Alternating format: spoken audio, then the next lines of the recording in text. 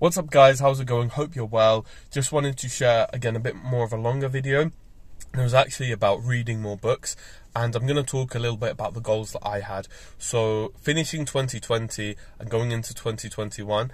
So in 2020 I kind of had a few books that I read during the lockdown, and in 2021 there obviously was a lockdown as well. But I was more busy with my degree, I had other commitments in life, and so I wasn't really sure how many books I was going to read. So very tentatively, I set the goal of reading 10 books a year. And at this point, the majority of the books I was reading were on the paperback books.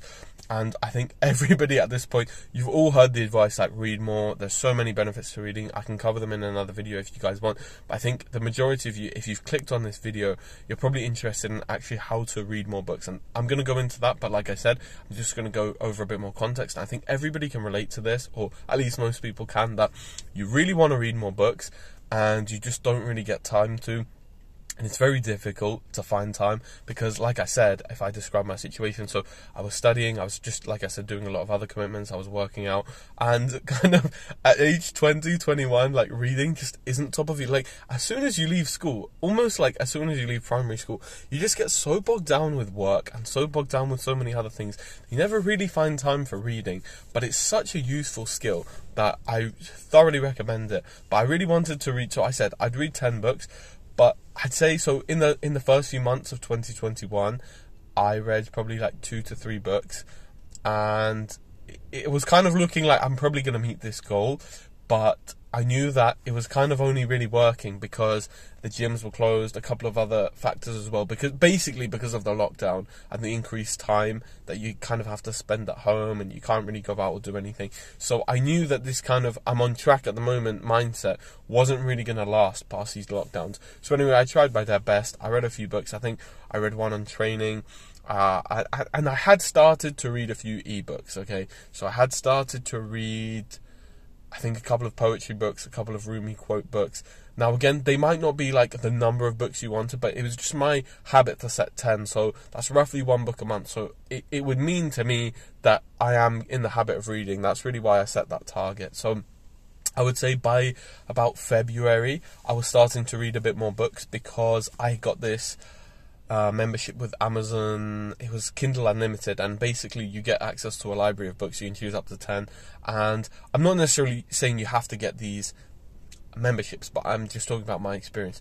And so actually the process or the lesson I took home was by taking on ebooks as a form of reading books, I was able to read a lot more because, like I said, in the lockdown I wasn't traveling that much.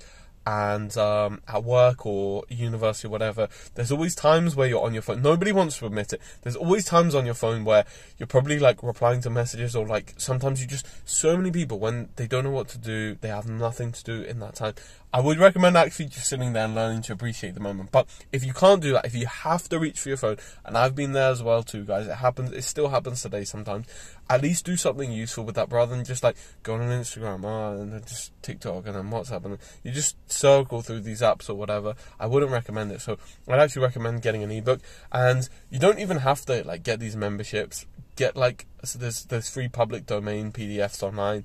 There's so many free books on Kindle as well, free samples. Definitely recommend getting those as well. And if you're with a university and you have like an Open Athens or something, you can get so many free books, papers as well. I definitely recommend that. But the point was, by reading more paperback books, I was definitely able to, sorry, not paperback, by switching from, so I still had the paperback books and I was still trying to read them in my free time that I dedicated to reading, but I would say that the ebooks was definitely like a big game changer in reading more books. So by about April, I was hitting like 7 or 8 books. Okay, so halfway through the year, and I've basically almost hit my goal. So around April and May and June, like life got a bit difficult with some other things that I'm probably not going to talk about, but I think everyone can relate to like having an unexpected circumstance in life, losing track of a few good habits. That happens to everyone. But anyway, by about June, July, I was back on reading again. I was reading the ebooks, like I said, using that membership, and I would say I had probably got to about 8 books, okay, 8 to 9 books probably, and I was closing in on the 10th. So by about halfway of the year, I'd actually achieved this goal. But I wanted to keep going, obviously. I didn't want to just be like, okay, I've achieved 10, I'm going to stop now. Because like I said, the whole point of me setting the goal was actually to try and get myself to read about 1 book a month, and then from that I'd be able to realise and accept and have proof that to myself that I was reading regularly, and that's one of the habits I wanted to start at the beginning of the year. Well, I was reading in 2020, like I said, but it's one habit I wanted to make sure is continuous in my life. So if you project that by about June, like, or July, halfway, we've done 10 books. So by the end of the year, if I kept going at the rate I was going, I should have got to about 20. But like I said, the title of this video is I exceeded my goal. I went from, like I said, I planned to read 10 books. In the end, I read about 28. And I think it was actually more than that, because by the end of the year, I was getting through so many books, and there were so many books throughout the year as well. I think I read like textbooks and stuff as well that I just didn't record on my Goodreads. But like I said, it was a good way of keeping track of the books I was reading, getting good recommendations on things I was interested in as well. So I easily doubled and very closely, and probably did triple, but I don't have like the thing on my Goodreads to show like definitely triple. But 28 books out of 10, like definitely, yeah, that definitely exceeded that goal. So that's why I'm trying to share these tips. So I kept reading a few books here and there, like on the ebooks, and it was about summertime, and I'd really heard of like Audible and audiobooks and as a format of increasing the amount of books. And by this time, lockdown in most countries was over, in my country was over, and I was driving a lot more, so the ability to read ebooks was actually going down, because obviously you can't read while you're driving, that's dangerous, and my free time was going down as well. So audiobooks were looking like a better solution, and everyone always recommends Audible, but the thing is, it's quite hard to trust a lot of influencers and stuff, because a lot of them get this stuff for free, and they're not really losing anything by getting these memberships, and you're gonna make money for them. And also, like, some of the links in my description can be affiliate links as well, and that's not necessarily a problem. But my point is, it's so hard to trust anyone's recommendation because they haven't really got skin in the game. I'm gonna make another video on this entirely, but like, it's so easy. You see all these sponsorship videos and like, I'll get this product, get that. Like, these people haven't lost any money, they haven't had to pay, the company's giving it to them for free, so they're very unlikely to tell you like the problems with it. And again, like, they just use it once and say like, oh, it's great. They're not really going to tell you the problems with it either. And so that's why I think people might appreciate this more like honest and authentic review of like the different book processes and how they benefited me, and actually some of the drawbacks I'm going to talk about at the end. So I'm just talking you through this journey, and I probably should have talked through it quicker because you're probably getting bored now. But anyway, so before I got the Audible, the point is, like I said, I wanted to find out if audiobooks were for me before I started committing to a monthly membership. And you do get a free trial and everything, but I would actually recommend, if you want to try out audiobooks, just go onto YouTube. There's, like I said, with any public domain work, so like a book older than 100 years, or sometimes even younger than that, any kind of classic, they're all like freely, like the copyright rights don't infringe on anyone, so you can republish them as your own as long as you acknowledge them. So this is why I say you can get free PDFs of them, you can get free audiobooks of them. So if you want to try a book or see if that style of reading suits you, go for these first before you buy any paid membership. That's what I'm trying to tell you, because then you're going to see, even if it's a free trial, because of course if you do 1 month of a free trial, of course it seems great, but like, try and see, like, do you actually. And also, by doing something for free, less people are incentivized to do it. It sounds weird because you think if it's free, everyone's going to do it.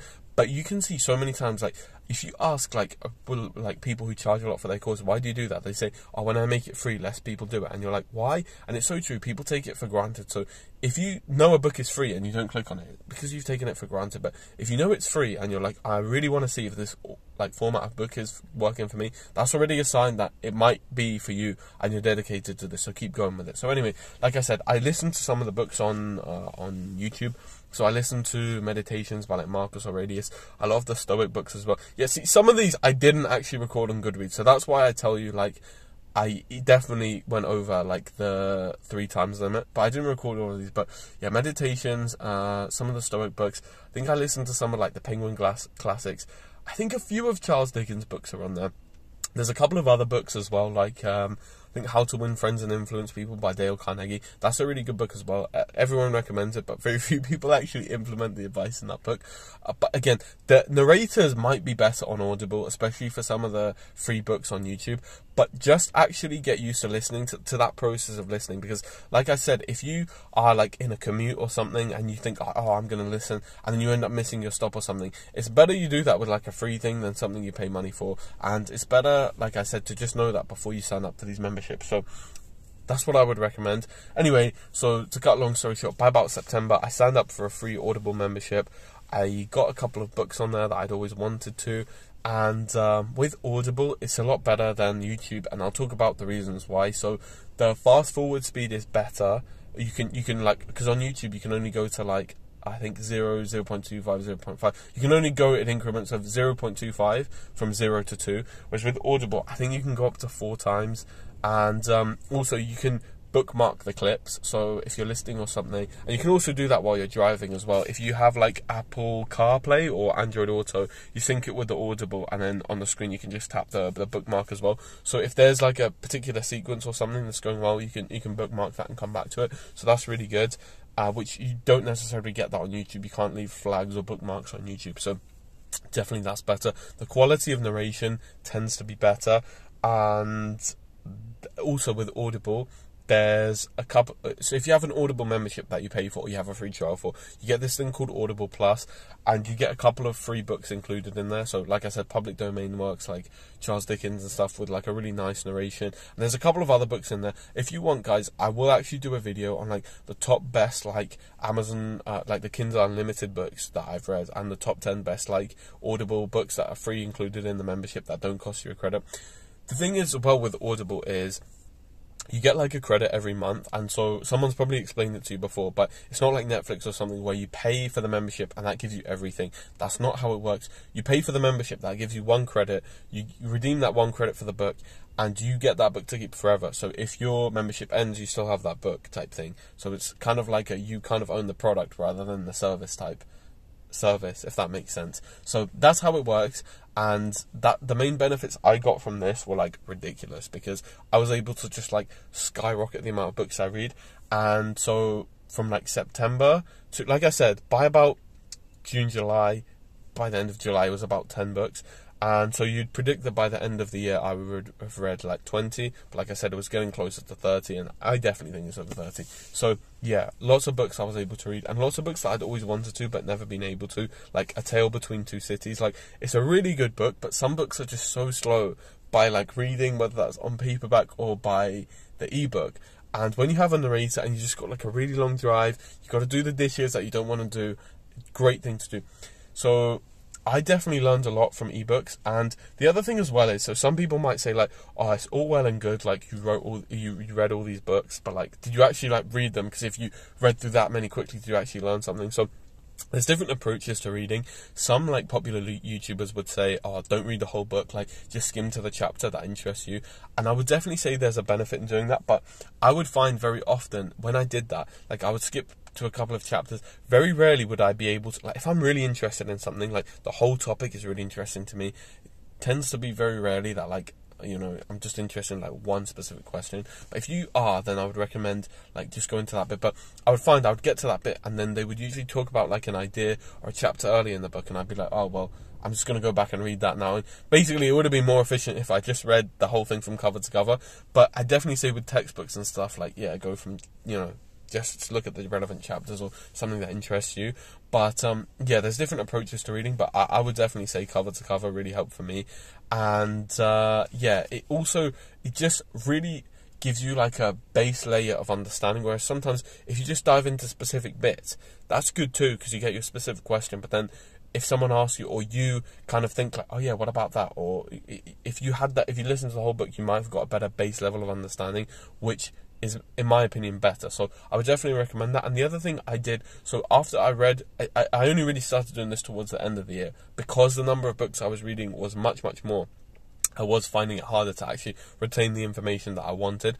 And some of the books, like I said, with Audible, it's really great because some of them you could listen to for like productivity, and some of them you could just listen to before bed. So the stories that I listened to before bed to help me sleep, like, I obviously wouldn't like make notes or like things that I wanted to learn from them. Like, if I really picked up something like really worth, like, oh yeah, I'm gonna write that down, but that very rarely happens. Whereas with some of the books that I wanted to actively listen to, like, yeah, I would make a few notes, and I wouldn't write a whole summary of the book because there's so many like services that do that already. And if that's what you're going to do, I'd actually recommend those over actually listening to or reading the entire book in itself.